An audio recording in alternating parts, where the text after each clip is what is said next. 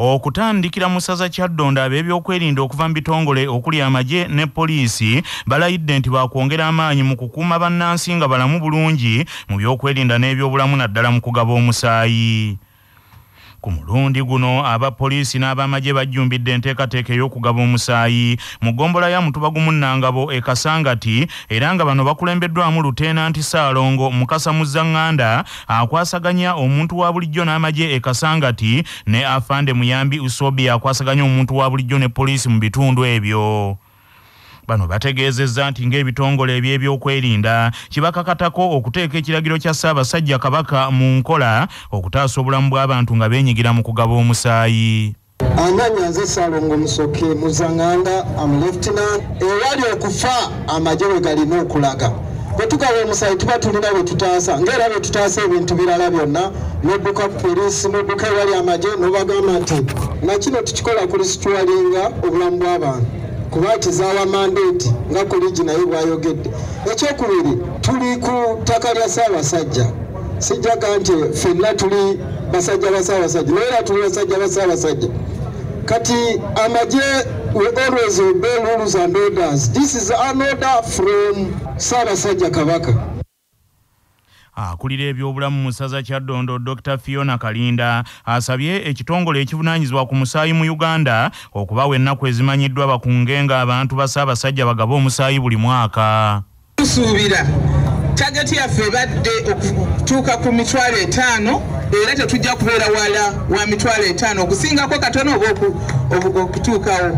N'olwekyo abantu ba Uganda Blood Bank Transfusion Services aba Red Cross wano Kyaddondo we tuli mutunuulireewo nnyo era ffe nga bannakyaddondo ng'ab'ebyobulamu we twatuula ne tugamba nti kaweefube ono yandibadde buli mwaka naye nga mutuwadde timetable ennungi ne tubiteeka mu work plan yaffe nga si byakagwirawo kano bwe kati. Mu kiseera kino enteekateeka eno ekyagenda mu maaso ey'okugaba omusaayi mu ssaza Kyaddondo nga leero ebumbujjira mu ggombolola eya Mutubagu Munnangabo, Musaale Busukuma ne Ssaabawaali Gombe. Musaza Buddu omulabirizi owa West Buganda kitaffe mu Katonda Henry Katumba Tamale atabukidde ekitongole eky'ebyenjigiriza ekya disitulikiti ey'e Kalungu olw'okukola enkyukakyuka mu bakulira amasomero agali ku musingi ogw'obukristaayo e Kalungu ng'obulabirizi buno tebutegeezeddwako. Omusasi waffe Nsubuga Muzaffalu Kaabikuwe.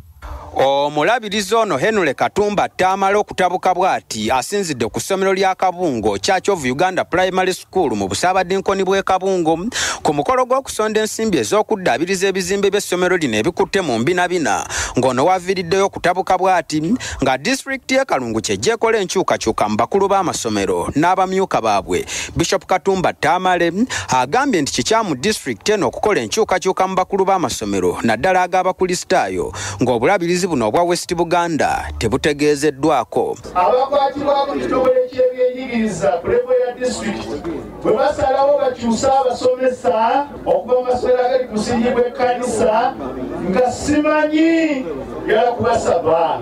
Katonda yampa obuwanvu bwe buno Ugandan height naye bwe nnyiga mpanvuwa ate nzirugala okusinga bwondaba. Ab'ekitongole ky'ebyenjigiriza Kalungu disitulikiti nsaba n'obuwombeefu tukwatagane ku nsonga y'abakulu b'amasomero n'abasomesa abali mu masomero. Omubaka wa Paalamenti owa Kalungu West Ssewungu Joseph Gonzaga asinzidde wano n'akolokuta gavumenti olw'ebyenjigiriza byagambye nti tebitambula bulungi mu ggwanga kati emyaka 36 era ono asuubizza okuwaayo obukadde bw'ensimbi 5 okuddaabiriza ebizimbe by'essomero lino. Ate ye Ssemakula Ismaili Sajja owa Millennium Estate Developers nga yabadde omugenyi omukulu ku mukolo guno ategeezezza nga bw'agenda okuddaabiriza ebizimbe bino byonna bituukane n'omutindo nga kino agambye nti agenda kukikola mu bbanga lya myezi 3 okuva kati. Ngamba kakasa nti ekizimbe ekyo ssente zisondeddwa zikole ku birala ngenda kimali. Ku lwa CBS Radio y'obujjajja Nsubuga Muzaffalu e Kalungu mu Buddu. Okukomawo mu ssaza Kyaddondo ebbugumu liri mu Paalamenti ya Uganda nga akakiiko ak'ekiseera akateekebwawo omumyuka wa Sipiika wa Paalamenti Bankirana Thomas Tayebwa kanjula alipoota yaako ku nneeyisa eya Minisita ow'ebizimbe Pacis Namuganza Paalamenti gweyagala okuggyamu obwesige mu lutuulo olw'enjawulo olugenda mu maaso kaakano. Nnyini ntebe w'akakiiko ka Paalamenti kano akaateekebwawo nga ye mubaka wa munisipali y'Embaala mu Paalamenti Mwine Mpaka Lwamirama alaze nti mu alipoota ye nti Namuganza azze akozesa emikutu gy'amawulire egy'enjawulo okuyisa amaaso n'olugaayo mu Paalamenti ekintu ekitakwatagana n'amateeka. On 22nd May and again on 12th and 13th July 2022 made statements about Parliament in the media and on social media, attacking the operations of Parliament, questioning the powers of Parliament, the integrity of the presiding officers of Parliament, and imputing improper motives. Printouts of WhatsApp messages posted by Honorable Namuganza on the 11th Parliament official WhatsApp group. I remember people accusing me on this. The so-called ad hoc committee, in a spirit of abusing, hating, embarrassing, tarnishing each other's name, as colleagues can't take us anywhere. We need to build consensus and friendship. Shame. So why then does he appoint ministers? That strategic matters. You call Naguru land also a strategic matter? Maybe you don't know what strategic matters mean. Ebipa byongedde okuvaayo okulaga ku nteekateeka ekoleddwa nga babaka ba Paalamenti bagenda okukuba akalulu kwa alipoota eno n'ekiteeso ekyayanjulwa ababaka okuli owa Agago North Amos Okoti n'owa munisipali y'Entungamo Yona Musinguzi okujja obwesige mu Minisita Pacis Namuganza. Ensonda zitegeezezza nti buli mubaka wa Paalamenti agenda kuyitibwa erinnya lye oluvannyuma alyoka alonde ku kiteeso ekyokugoba Minisita Namuganza oba nedda. Wabula kinajjukirwa nti okwekenneenya ekiteeso kino okubadde kukolebwa akakiiko akamwine mpaka Minisita Pacis Namuganza yagaana okulinnyayo newandibadde nga yayitibwa. Ababaka abo balumiriza Namuganza mbu okuyisa amaaso mu Paalamenti bwe yawakanya alipoota yakolebwa ku ngeri ettaka ly'enaggulu gye lyagabibwamu nga alipoota eno yalumiriza nti Minisita Namuganza yalina omukono mu vulugu eyeetobeka mu kugaba ettaka lino. Wabula ye Namuganza alumiriza ti Sipiika wa Paalamenti yamulya obubi. Y'omusasi waffe Edith Naabagereka ali ku Paalamenti katubuulira embeera nga bw'eri. Bwogerageranya ku babaka abadde batera okwetaba mu ntula za Paalamenti olunaku olwaleero kisusse ng'ate n'ababaka abamu bakutte obudde bwogerageranya ku nnaku endala. Akakiiko kano kabadde kakulemberwa omubaka wa Mbarara South Mwine Mpaka ssaako n'ababaka abalala abaalondebwa okutuula akakiiko kano okuli omubaka omukyala owa Wakiso District Betty Ethero Naluyima, Mpindi Bumaali omubaka w'abaliko obulemu ssaako n'abalala. Mwine Mpaka bw'abadde asoma alipoota eno ategeezezza nti ku ntuula zonna ze babadde nazo Namuganza talabiseeko okuggyako okusindika munnamateeka we Norman Panda, wabula ng'ono kinajjukirwa nti yagobwa mu kakiiko kano oluvannyuma lw'okutankana mu bye yali ayogera nga talina na bimwogerwako, ekintu ekyalowoozesa ababaka oba oliawo nti ono mufere. Grounds in the motion for the censure of Honorable Namuganza Princess. The motion for censure against Honorable Namuganza was moved under Article 118, 1B of the Constitution and Rules 106 and 109 of the Rules of Procedure of Parliament. Article 118(1) of the Constitution prescribes specific grounds upon which a minister may be censured, and these grounds as follows: A. Abuse of office or willful violation of the oath of allegiance or oath of office. B. Misconduct or misbehavior. C. Physical or mental incapacity, namely that he or she is incapable of performing the functions of his or her office by reason of physical or mental incapacity. D. Mismanagement and resent. Minisita Pacis Namuganza avunaanibwa okukozesa obubi yafeesi ye mu biseera bye yali minisita w'ebyettaka n'okukozesa obuyinza bwe okugaba ettaka ly'enaggulu. Paalamenti kyegamba nti yaligaba mu nkola eyalimu ebirumira ng'okwo kw'otadde n'okutyoboola ekitiibwa kya Paalamenti. Akakiiko kazuula nti waliwo obutambi obw'enjawulo ku mikutu gy'ebyempuliziganya ng'era buno bulagiddwa ku lutimbe lwa Paalamenti ey'awamu nga bulaga minisita ono okutyoboola ekitiibwa kya Paalamenti ssaako ne sipiika waayo Anita Amongi. Akakiiko kakyagendera ddala mu maaso n'okusomera Paalamenti alipoota ekwata ku minisita Pacis Namuganza, era singa omusango guno gumusinga abaka bagenda kuba akalulu akamuggyamu obwesigwa nga kuliko n'abo abagenda okulondera ku lutimbe lwa Zoom olwo ababaka abanaasinga emikono emingi kyekigenda okusalawo ekyenkomeredde. Ku lwa 88 CBS Radio y'obujjajja, nze Edith Nabagereka wano ku Paalamenti. Musaza Busiro Kyaddaaki ekibinja ky'abantu ekyasenda emmere y'abasomesa n'abakozi ku ssomero lya Divine Child Primary School ku Lwokutaano lwa Ssabbiiti ewedde kizuuse. Omusasi waffe George William Kakooza ategedde abakirimu. Ku lw'omukaaga lwa Ssabbiiti ewedde ekibinja ky'abasomesa b'essomero lya Divine Child Primary School beekubira enduulu ku poliisi ey'Entebbe okunoonya obuyambi oluvannyuma lw'ekibinja ekitaategeerekekerawo nga kati kyategeerekese ekyasenda emmere yaabwe nga bagamba nti kyagisenda mu bukyamu newankubadde nga waliwo enkaayana ku ttaka lino. Kitegeerekese nti abaana b'omugenzi Kamya nga bakulembeddwamu Herbert Kata batutegeezezza nti ensonga zino zonna zaaliwo wakati w'omwaka 2022 nga kitaabwe yakafa nga baali baweza emyaka 13 n'omulala 15. Abamu ku booluganda lwabwe be baakolagana n'omukyala Veronica Kaihura ow'essomero lya Divine Child Primary School ne basonjola ettaka lyabwe nga tebamanyi, kyokka olwakulamu kwe kutandika okulondoola ettaka lyabwe nga we baalizuulidde ng'essomero lino lyali eddiza dda. Amanyi agange nze Katta Abate balaga nti nno taata waffe yatunda mu 2022 ate nga taata waffe ebiseera yali yafa dda mu 2022. Kati netandika okubeera nti nno ntegeera nti nno waliwo byali bitali bituufu, tandika obbinyoonyerezaako paka we twagenda ne tuyambibwako ku bantu ab'enjawulo okuva ku chairman LC ne tugenda ne tubuuzabuuza kutegeera buli kimu nga we kyali kiri. Newankubadde nga ensonga ezo ziri zityo, bo abasomesa abasendebwa emmere yaabwe nga bakulembeddwamu omukulu w'essomero lino Ahimbisibwe Taddeyo bakyaddukidde ku poliisi okufuna obuweerero newankubadde nga waliwo ebyawuliddwa nti waliwo abantu abamu abasendeddwa emmere yaabwe abaaliiriddwa. Nawuddeko ba Godi, Tata Miche, ba Vincent Chamus n'abalala nti babawadde sente nti babadde balina inimiri. Abo be bawadde sente abo sibamanyi kubanga abali ku ttaka be nawadde empaddewo aw'okulima mbamanyi, abo sibamanyi. Ku CBS FM ey'obujjajja, nze George William Kakooza, Entebbe. Okuddayo mu ssaza Buddu, nnyini ntebe w'ekyalo Jjingo omugombola y'Ekitanda mu disitulikiti y'Ebukomansimbi, Francis Kibbi aliira ku nsiko oluvannyuma lw'omuwozi w'ensimbi okumweyimbamu ng'ayagala okutwala ebintu bye okuli n'enju olw'ebbanja lya bukadde 2 bwokka. Omusasi waffe Mubaraka Sebuufu Junior Kaabituwe.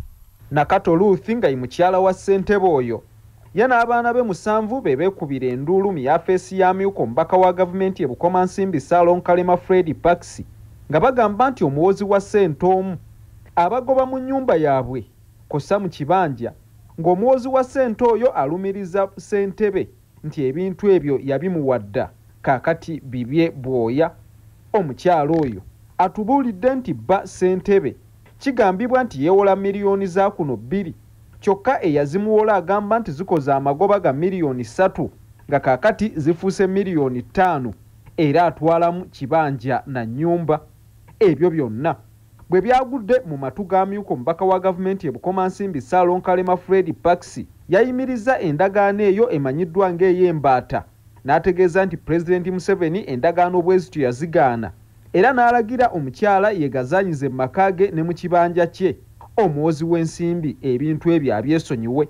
Ekyo nno kye kyawaliriza ssentebe okuwaŋŋanguka n'adduka ku kyalo anti endagaano gye yakola yali yawaayo ebintu bye mu njogera ya ompoze naye nkuguzizza. Omusajja baamugamba tadda mu kibanja wabula yeesootinge n'oli kubanga nze ku ndagaano zaabwe siriiko siinaako mikono naye wali ekibanja akakiiko konna tekaliiko wabula ebintu baabikolanga bo. Kati ye omusajja agamba nti ajja mukwata amusibe. Kati nze ne mbagamba bo beesootinge nga bo oba amukuba kati waliwo talina wadde n'ekikumi.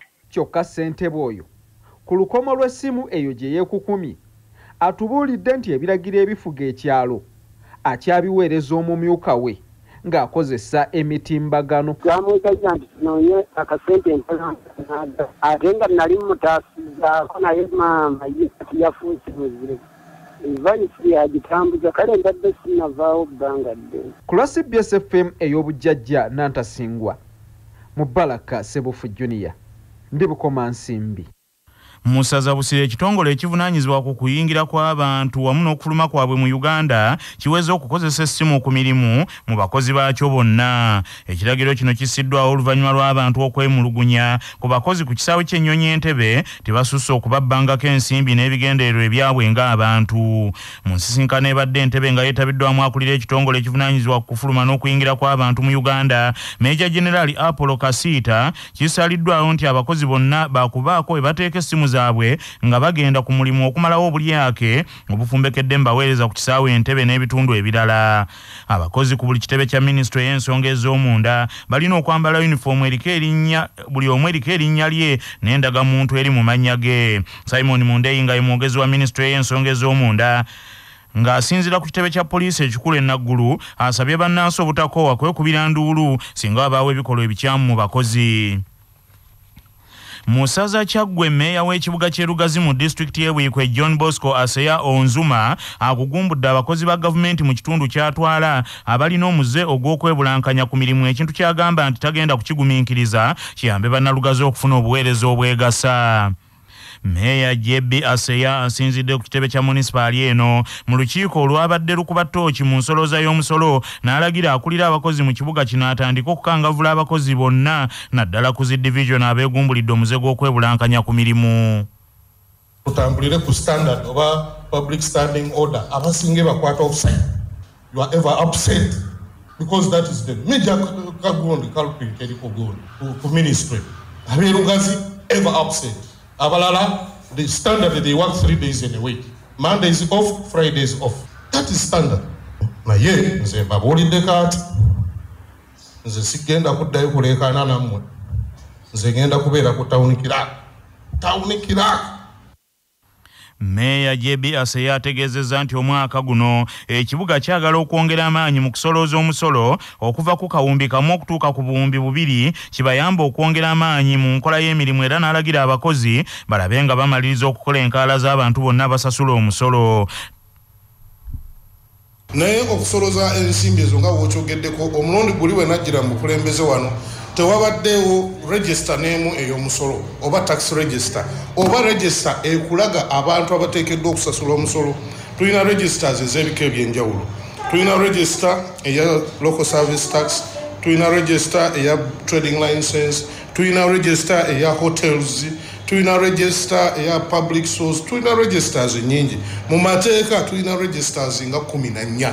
Naye batujjidde mu kulembeze nga tewali register n'emu gye bakulaga.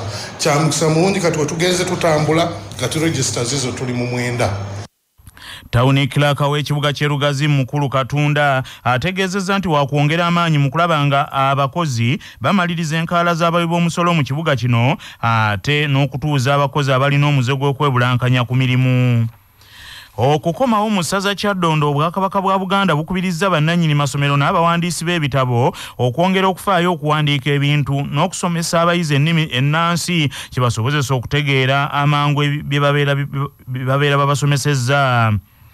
Bw'ayabadde ng'aggalawo omwoleso ogw'abaana b'amasomero ogwatuumiddwa nange kansome ku Butikkiro Tourism Center Mengo, minisita w'ebyobuwangwa n'ennono ow'ekitiibwa Daudi Kyewalabye Male yategeezezza nti abaana bwe bayigirizibwa mu nnimi zaabwe kibanguyiza okutegeera ebibasomesebwa. Ate era n'ensaba n'ekibiina ky'olulimi Oluganda kyongere okubettanira mu kuggulawo empuliziganya endala zonna. Kuba mulimu okuwandiika ebitabo, mulimu okukyusa ebitabo mu nnimi. Kubanga tulina okuteeka ebintu mu lulimi lwaffe abantu babitegeere. Omuchina awandiika mu Luchina, Omuwarabu awandiika mu Lwabu, Omukoleya bw'atyo n'abalala. Kati ffe lwaki tetuwandiika mu nnimi zaffe abantu ne bongera okutegeera ebintu bino. Abaana bano abato be tulina okuggyako nga tubayambye okubasomesa ebintu bino bayinza obaolyawo obutabeera omutendera kwe tuli. Mu ngeri y'emu ow'ekitiibwa Daudi Kyewalabye Male asabye gavumenti ya Uganda okuyita mu minisitule y'ebyenjigiriza eddemu yeetegereze ekyokugereka ebisale eby'amasomero naddala mu masomero g'obwannannyini nti esooke kutuula ne bekikwatako okufuna ennambika entuufu ku bisale ebirina okusasulwa abayizi. Tuli ensonga egenda mu maaso ennaku zino gavumenti gyeramu eya school fees. Tewanabeera kuwuliziganya kwonna. Abaganda bagamba nannyini kamwa yakagerera ki?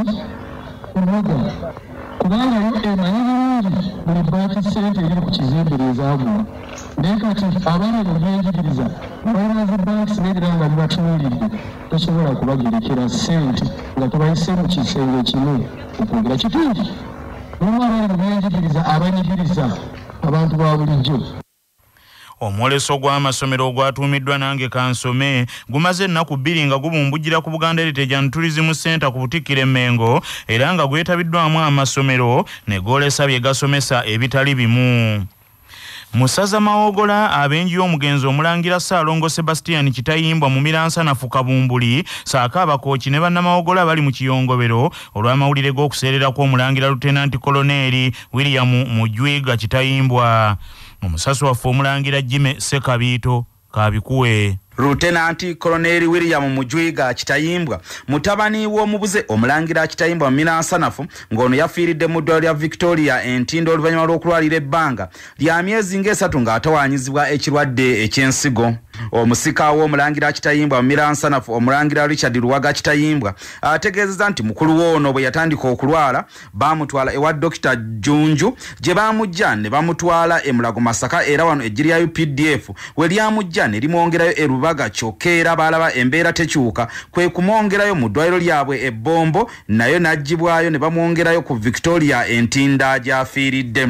Lieutenant Colonel William Mujwiga yakolerako e Kaweeweta n'akolerako e Jinja n'agendako ne Somalia awamu n'awalala nga waafiiridde nga yakulira Operation Wealth Creation mu kibuga Masaka era ono agenda kujjukirwa nnyo olw'obuntu bulamu n'obwetoowaze byabadde nabo eri buli muntu saako okuyambako abantu e Masaka awamu ne Mawogola okulaba nga beekulaakulanya. Bwana mukulu w'ekigo ky'Erwebitakula Reverend Father Gosbert Mutashobya awamu ne Reverend Father Aloysius Kasoma basabidde omugenzi ekitambiro kya misa mu makage endayiga Mawogola ne bamwebaza olw'obuntu bulamu bwabadde nabo awamu n'okwagala Katonda era bano basabye ab'ennyumba eno okusigala nga bamulabirako.